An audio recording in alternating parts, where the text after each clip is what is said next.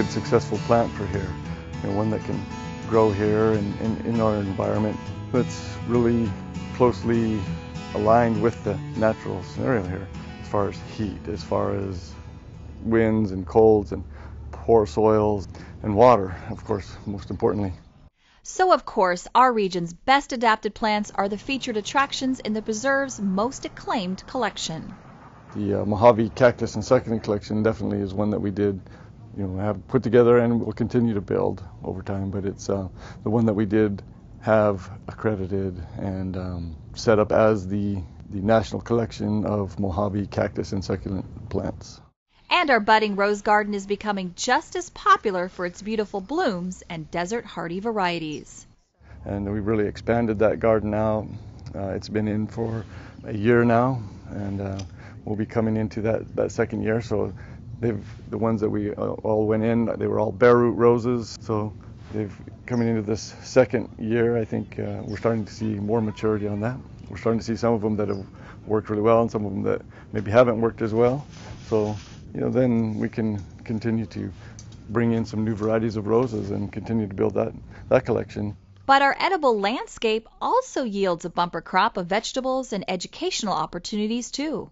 I think our vegetable garden is a big focus for us because that's very popular and something that people are very interested in. So we'll really continue to develop that around just making sure that we have good displays of vegetables for people to see what's possible to do here and how to do it and be inspired by that and also have programming associated with it.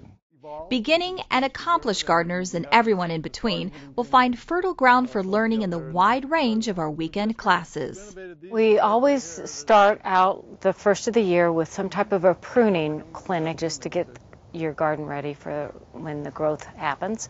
And then we'll also have like a beginning desert gardening class. A lot of people have been transplanted here from other areas, and it's much different type of gardening here than it is in other places. And the other one that has been really popular in the last couple of years are soils and how you can build up your soils and why those are so important. Our compost classes have been very popular, along with the vermicomposting where you use worms. Along with these classes, we also offer free and informal tours that are guided by whatever's blossoming or interesting to our guests. And during those tours, every Saturday and Sunday, you will either have a master gardener or one of the horticultural people here on staff. We kind of tailor it to who is in the group, but you also get to see the overall gardens and what is actually out in bloom at that time and maybe some different tips on what you can do in your garden as well. Even after hours and armchair gardeners can lay out a fantasy landscape with our online plant guide. So there is a lot of criteria that you can put in there and start looking for different plants. And so there's lots of ways to glean information from that website by using that search engine. Because the well-prepared gardener will make the wisest choices at our big plant sale in March. We have plants that are available only from here because they've been born and raised here on site, as well as other distributors, but they're typically plants that you would find in the Southwest. And we believe these tools that people are given at the preserve will benefit them in gardening as well as life.